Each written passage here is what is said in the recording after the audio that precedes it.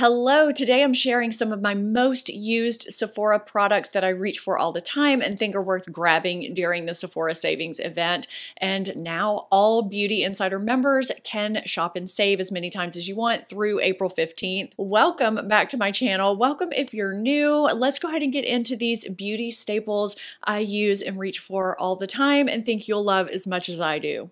This is my third Sephora Savings event video. Every time it rolls around, I do a few different videos with different topics and have so much fun putting them together for you. If you haven't seen the others or want some reminders of what I recommend, I'll have them linked for you. My next will be my haul, so stay tuned for that. The code for all tiers is YAYSAVE, and in addition to your individual tier savings, all Sephora collection products are 30% off through April 15th when the Sephora Savings event ends, and all Beauty Insider members get free shipping on all orders. It's free to join to access the Sephora Savings event. It's not too late. So if you're not a Beauty Insider member and you want more details or you want to join, I have a link down in my description box so you can check it out. I also have specific dates, codes, percentages, and all the products I'm sharing with you today. I always have so many products I can share with you in these videos. It's hard to narrow things down and to figure out which products to put in which video. There are a couple in this one that could easily have fit in my other two and vice versa, but I just place them the best I can because I don't like to duplicate from video to video. I'm excited to partner yet again with Sephora for today's video. I had a lot of fun putting it together, and I'm going to start with two foundations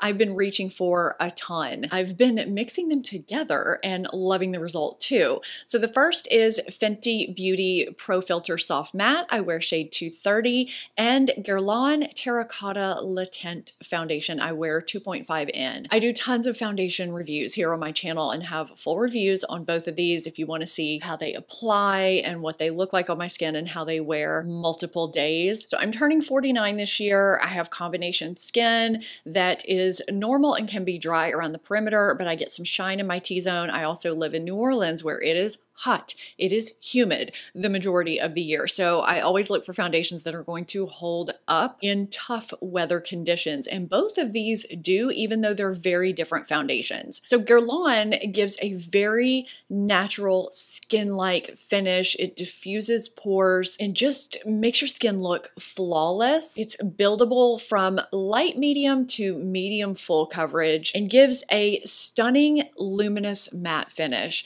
which sounds contradictory, but if you can see the finish on my face right now, it's a tad more luminous than this. I have these two mixed today on my face. Sometimes luminous foundations can make me a bit shiny, a bit greasy as the day goes on. This never does that, and it holds up really well. Fenty Soft Matte is buildable from medium to full coverage. It applies really quickly. It also blurs pores and gives a soft matte diffused finish that looks natural. It never looks cakey, it never looks heavy, and it lasts all day. And I love the result of mixing these two together because I kind of get the best of both worlds. A natural, soft, matte, yet luminous finish that lasts beautifully throughout the day. I don't get shiny, and I can really kind of customize my coverage. There are other foundations that I reach for quite a bit. I have shared some of those in my previous videos already, and I did repurchase one. You'll see that in my haul, but I've really been loving both of these so much.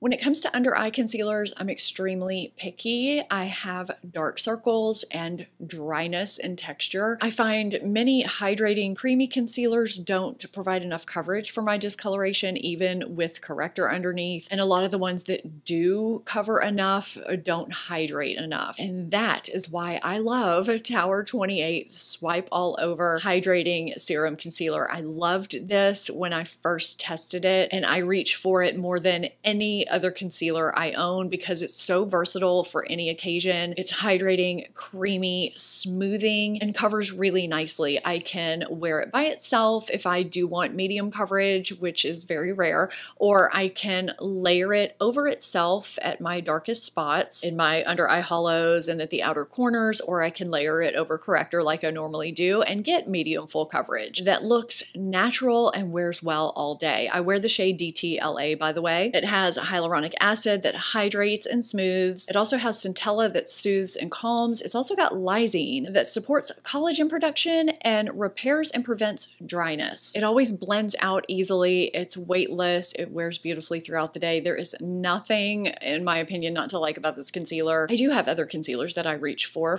various occasions, various reasons, and really enjoy, but on a day-to-day basis, for a no-fail concealer that won't let me down, this is the one I grab. Let's talk about what's on my lips. I fell in serious love with Kosas Wet Stick the first time I tried it. I bought it in the shade Malibu, which is what I'm wearing right now. Now, yesterday, when I was originally going to film this video, I was wearing Heat Wave. I have swatches of all of them for you so you can see what each shade looks like. Now, the reason why I fell in love with this formula is because it's a little bit different from other similar types of products that are out there. It has more pigmentation that lasts longer while still feeling creamy, and it also doesn't smush down. So this is one of those hybrid lip balm gloss nourishing products that, you know, everybody seems to be coming out with, but a lot of them you have to be really careful when you apply them because they kind of squish down and they're kind of goopy. This one isn't, plus it has peptides and ceramides, it has squalane, hyaluronic acid, all kinds of good ingredients that condition your lips, smooth, hydrate, and give nice shine and pigmentation. I just love everything that these do for my lips. I pretty much just make sure that there is one of these in my purse at all times. We talked about what's on my lips, so let's go ahead and talk about what's on my eyes, which is the new Makeup by Mario Master Mattes The Neutrals palette. Now, he launched this recently to go along with his original Master Mattes palette. This, the original, has been one of my most reached for palettes for a while because I reach for it on a day-to-day basis for various reasons. Sometimes it's to get a complete matte eye look. Other times it's to reach for individual shades. Even when I'm using other palettes or doing a one and done look, sometimes I just want a crease or transition shade, or sometimes I'll just dip into this shade if I need a matte highlight for my brow bone or my inner corner. And these two shades right here, these deep shades, are great to line with. I line with eyeshadow pretty frequently and pull this out a lot to use these as eyeliner, dry or wet, it doesn't matter. I had no idea how much I was going to use this when I initially bought it because I wasn't wearing a ton of all matte looks at the time. I am doing that more now, but I do reach for it for other occasions, even when I'm wearing shimmers and just need a matte here and there. So I had to grab this when it launched just to see the differences. The quality is exactly the same. I mean, these mattes are so blendable and easy to work with. You can actually apply your eyeshadow after you do your foundation, after you do your concealer, and as long as you tap your brush off first, as with any eyeshadow, you don't have a ton of fallout everywhere. It's nice. So basically, no matter what your preference is at this point, I think one of these can work for you. If you prefer neutrals, this one is great. The quality is fantastic. It wears well throughout the day. If you like warmer shades like I do, you'll probably reach for this one more. I like doing a cooler eye look on occasion like I did today, but I'm more of a warm neutrals girl. So for me personally, this one will be the one I continue to reach for the most day in and day out, but I'm glad I have this one. Either way, I think having an all matte palette in your life is a great thing, and I mean, it's something I reach for all the time. Okay, people seem to really love or really hate this next product. Those of us that love it swear by it, and people who don't, I think we're maybe expecting something else, or it could be an application issue. I don't know. All I know is that I reach for Merit Solo Shadow, specifically in the shade Vachetta, multiple times a week. It's one of the quickest, easiest one and done eyeshadows I've ever used, and it wears well all day without creasing. Okay, so how I apply it, I swirl my finger in it. You only need a small amount. A little goes a long way. So I just start tap blending it out on my eyelid, and as I get towards my crease, I just kind of swipe it up and out so it diffuses it out. You can also apply this with a brush. There is a brush that came with it, but I just find it so easy to blend out with my finger. Now, if you find that you've applied it that way and you've worn it and it does crease, just apply it over an eyeshadow primer primer, just don't set that eyeshadow primer first because it's a cream. You want to apply it directly over the eyeshadow primer, not over powder. It conceals discoloration, veins, imperfections, and is just a simple one and done eyeshadow. I usually apply it,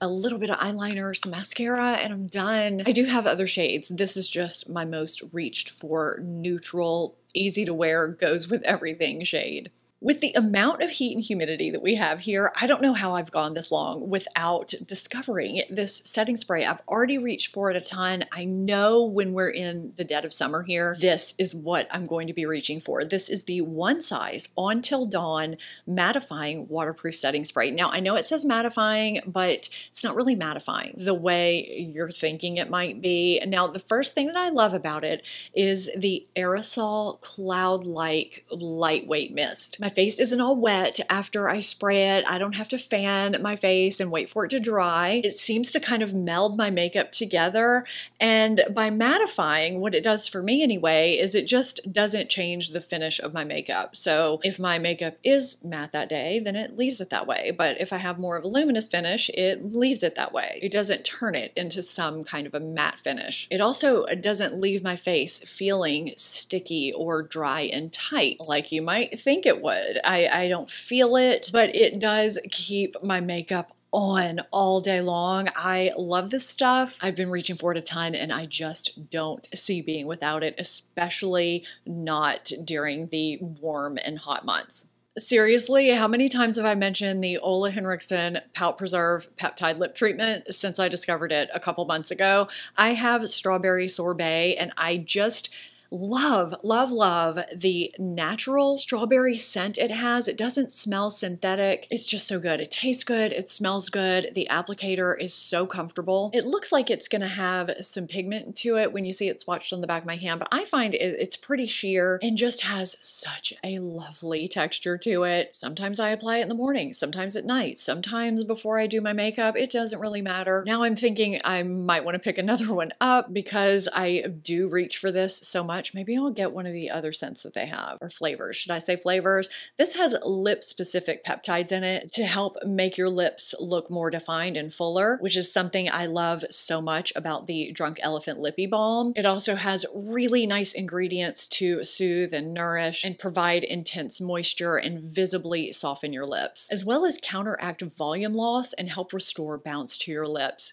All of those things are so impressive, combined with the fact that it's just a pleasure to use with a nice sensory experience. This has become my most used, my most reached for lip balm. And as I'm sitting here holding it, I'm realizing I should probably order another one before the Sephora savings event ends. You know, I talk about concealer a lot here, but it's usually under eye concealer. I review them regularly, but NARS Soft Matte Complete Concealer is an unsung hero that I use almost daily in some way, and it rarely gets talked about. So I'm in shade Canal, and I mean, you can see this has had some use. I have a backup that I should probably pull out because this is probably getting old. A little goes a long way. I don't think that I'll ever be able to use one of these up by the time it needs to be replaced. So the shade Canal is great for concealing various spots on my face, even my chest sometimes, my neck. Sometimes I get a little rashy on my neck. I don't know what that's about, but it works well for my light, medium, neutral leaning warm skin tone. So even if I have liquid concealers that work great under my eyes, this is usually what I reach for